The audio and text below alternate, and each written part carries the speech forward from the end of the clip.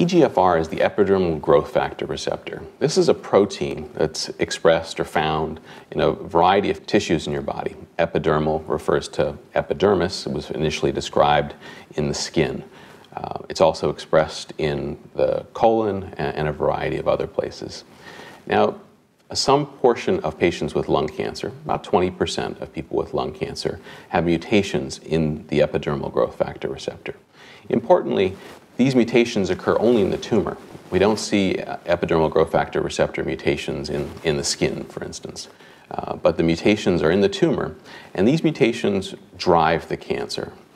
We know that the tumors are what we describe as addicted to the signaling from this abnormal, this mutated epidermal growth factor receptor protein, and this leads to the cancer growth.